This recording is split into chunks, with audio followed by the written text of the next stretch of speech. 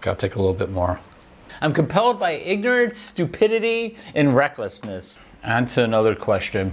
You know, you kind of start questioning your life. I'm like in my early 50s, you just begin to question things. The red you're seeing around my mouth, that is blood. I'm bleeding from the inside right now. Welcome to today's Q&A. Not your ordinary Q&A. I'm going to answer your questions while eating these crazy Daebak ghost pepper noodles from Malaysia. Not sure how spicy they are, but you know what? One way to find out. Give them a try. Roto opening.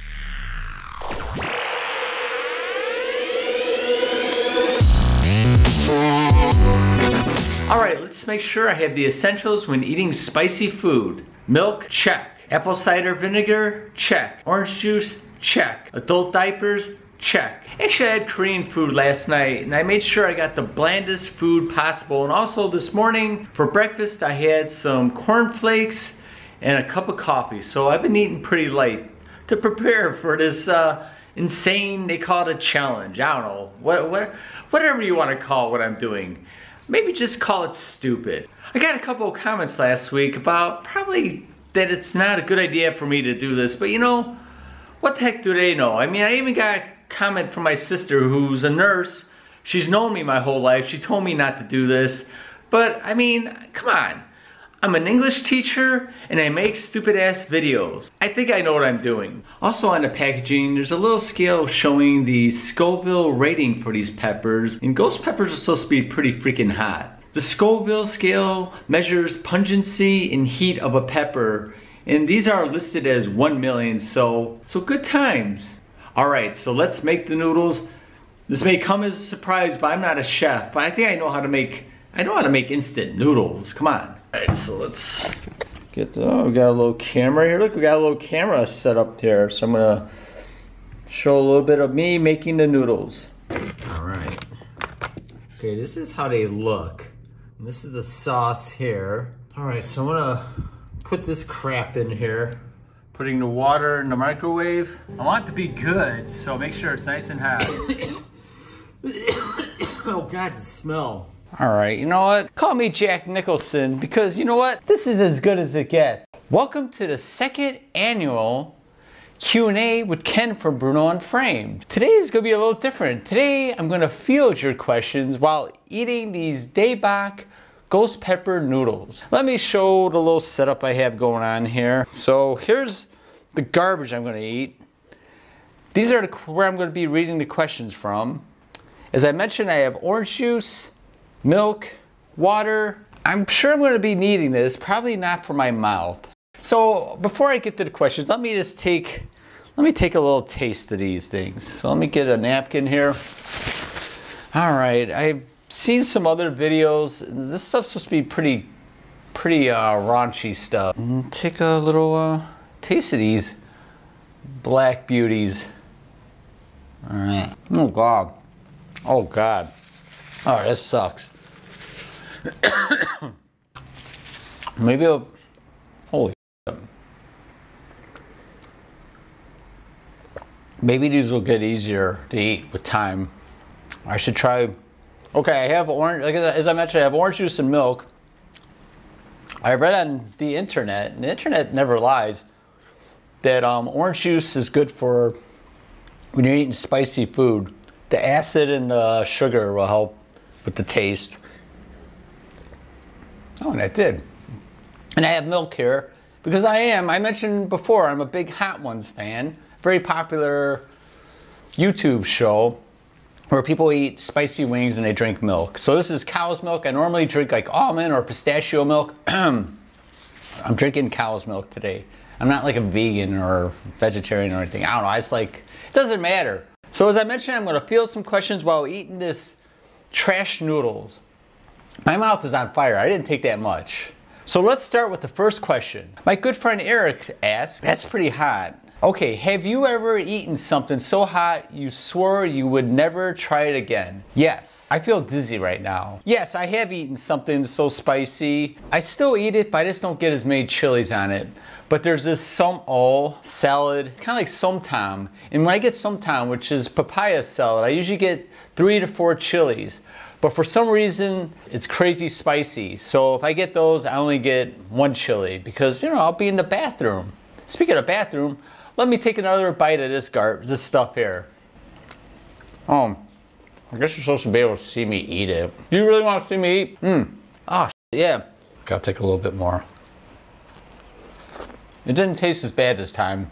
I've never done anything like this before. The thing is, I'm hungry right now, so I kind of want to start eating it, but I don't think that'd be a good idea. I'm gonna take a big old mouthful.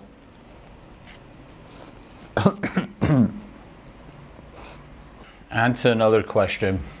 Oh, shit. You know, you kind of start questioning your life. I'm like in my early 50s. I'm living in Thailand. I'm eating these freaking noodles in front of a camera. You just begin to question things. Don't orange juice helps. Don't orange juice helps. Let me try the milk. Milk's good. Mouth's still on fire, but it tastes good. All right, my friend Daryl asks, my question for 2021 would be, will you be doing any filming via your scooter around Chiang Mai local points of interest? I don't think this video is going to turn out good. I gotta talk normal. Oh yeah, my lips are, oh my God, my lips are all red. The red you're seeing around my mouth, that is blood. I'm bleeding from the inside right now. So Daryl's asking about, will I be filming on a scooter around Chiang Mai? Yeah, I'll try to get out and about on the bike when I have more time. Right now, I'm teaching and I'm doing like a contract job. But, damn, I'm gonna die. Okay, I'm teaching. Okay, I need to pull it together. I need to get my stuff together. All right, I'm doing a contract job and I teach English. So getting on the bike logistically isn't really practical. But maybe in April, I'll try to get out more, show some spots that I like around Chiang Mai, or maybe go to other cities when things open up. Yes, Daryl, I am planning on getting out on the scooter and seeing more things in Chiang Mai. That's kind of a lot. I'm not going to take that much.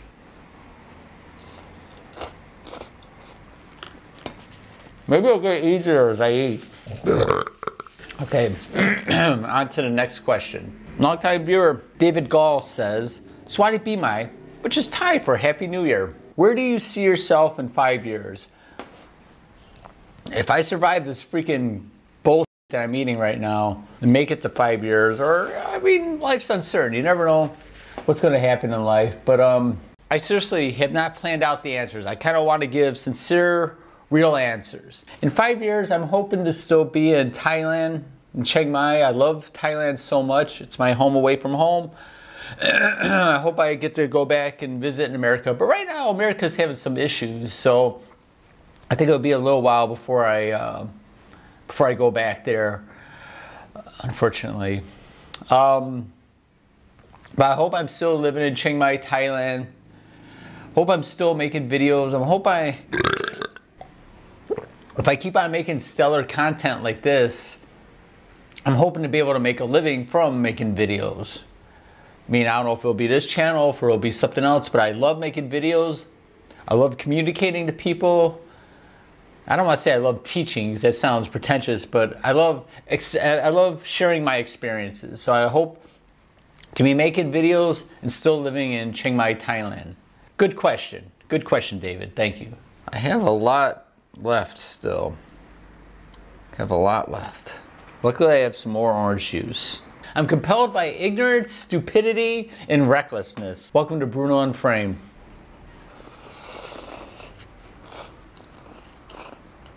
That's a lot. Okay, it is getting easier. The next question is by Norris, and he's asking, always nice to see your videos. Question again, where is Phrae? I'm going to show a map where Phrae is.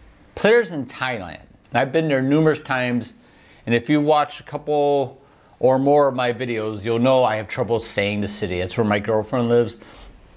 I go there once a month. So Phrae is in Thailand. I think I have something in my teeth. I should have brought the bottle of orange juice to have another bottle. All right, Norris, thank you for the question. All right, Dan K asks, hi Ken, Happy New Year. My question is, why would you knowingly eat something that would keep you in the toilet all night anyway? Good luck with the noodles.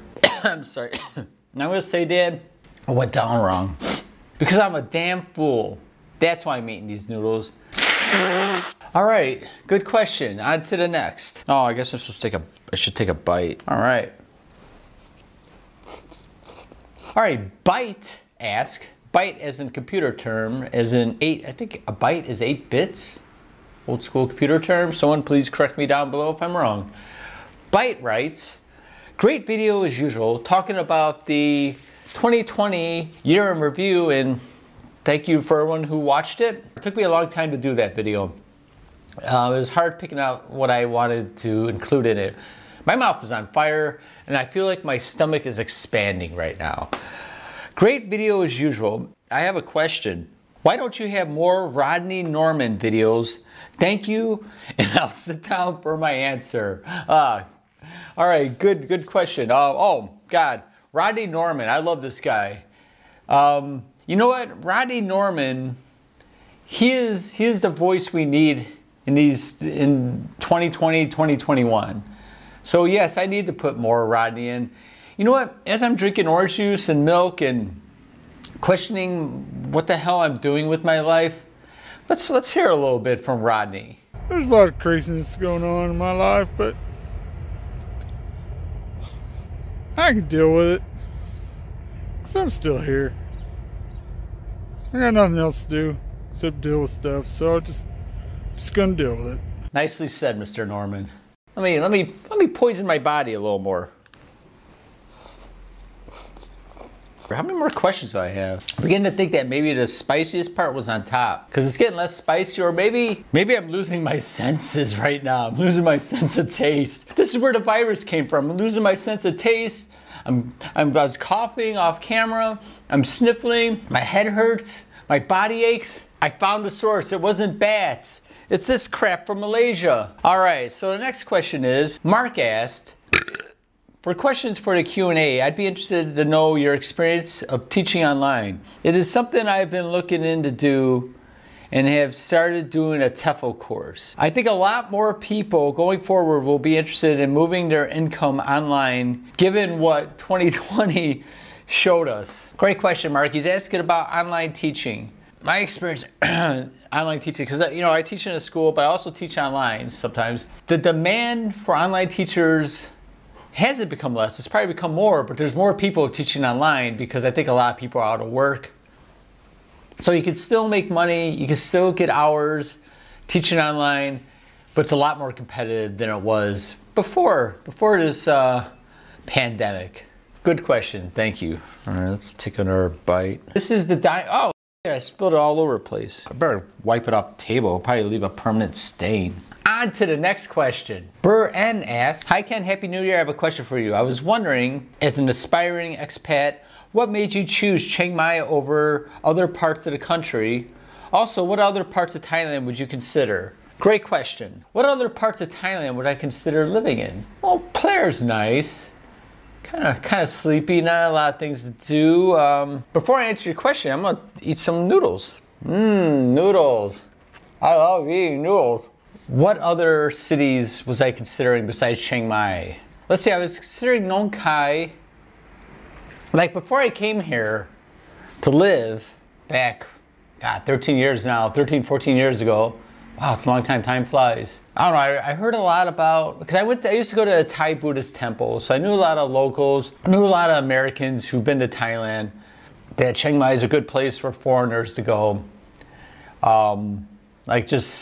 It's, you know, nicely located, nice weather, people are really nice, easy to travel around, not too busy. I'm not like really in the big cities. So yeah, Chiang Mai just seemed like a good, yeah, a lot of temples and yeah, really interesting culture, a lot of mountains and stuff. I like beaches. Definitely I love beaches, but I like mountains more than beaches. So I want to be someplace surrounded by mountains. I like the north a lot. Thank you for your question. All right, actually I'm getting to the end of this. I'm seeing light at the end of the tunnel. All right, let's go to the next question. All right, next we have Andrew. Andrew asked an excellent question as always. Any plans for future travel within Thailand?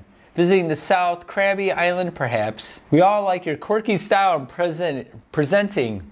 I can't read anymore. Okay, yeah, thank you so much, Andrew. But I definitely want to go down south. I want to go to the islands. I want to go back to Phrae. I really love Phrae. I went there twice, many years ago, and I love that place. I love the people, love the food, really cool downtown, beautiful lake. I love Phrae. So I wouldn't mind going to Phrae or someplace down south. See any other places? Hua Hin. I've never been to Hua Hin. If anyone's been to Hua Hin, I've heard mixed things about Hua Hin. In the comments down below, if you've been to Hua Hin, please let me know what you feel about that part of Thailand. It was a good question, Andrew. All right, let's eat some more. Oh, we're almost done. Darn, I'm having such a good time with this. All right, Jacques from Chiang Mai Thai Video Vlogs. YouTuber Jacques asked, first, what are your predictions for 2021? Second, how's life these days in Chiang Mai? I heard the restrictions are tightening. My predictions for 2021. Well, let's see how the vaccine goes. Hopefully things open up safely, not just open up like, oh, well, we need to open things up in total mess. The pandemic is contained, under control.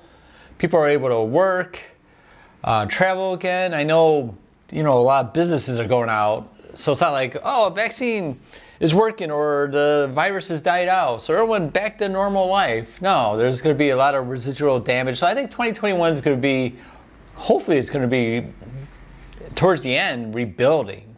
I don't know. I'm not sure about 2021. I hope for the best. And oh, the second question is, so how's life in Chiang Mai these days? I heard restrictions are tightening. Yeah, pubs are closed right now. I've been seeing a lot of coffee shops and restaurants not being open because I think they're afraid of just, you know, getting hit with the virus. So yeah, things are pretty quiet now. Before you're kind of coming back, now it seems like we're kind of going back to maybe a possible lockdown. I hope not. Yeah, so things in Chiang Mai I'd say are kind of uncertain. And it's kind of tense a little bit, I would say. All right, so that's the end of the Q&A. Everybody, thank you so much for the comments, and especially thanks to everyone who left a question for me to answer while eating this nonsense. I've eaten enough. Okay, I'm gonna show what's left. Just a couple of little bits of noodles in there, but you know what, it's good enough. All right, so that's the end of the Q&A while eating Daebak ghost pepper noodles. I'm gonna say overall, it wasn't as bad as I thought. And I wasn't just playing it up, because at first it was like, I didn't think I was gonna be able to get through it. So as I ate, it got easier, or maybe, like I said, maybe I just lost my sense of taste, or I'm dying or something. Hope you guys enjoyed the video. Hope it wasn't too gross of me, like burping and making noodle eating noises and all that good stuff. So please comment down below what you think of this Q&A while eating the Daebak ghost pepper noodles. Or just comment down below, let me know how you're doing, how your 2021's going so far. If you're not subscribed, please subscribe. And if you're subscribed, if you don't have that bell click, what the heck, baby? You're gonna miss out on content like this. If you like this video, give it a thumbs up. If you want to contact me, click on the Instagram link down below. You can send me a message there. I'm pretty good at responding. And as always, no matter who you are or where you are, peace.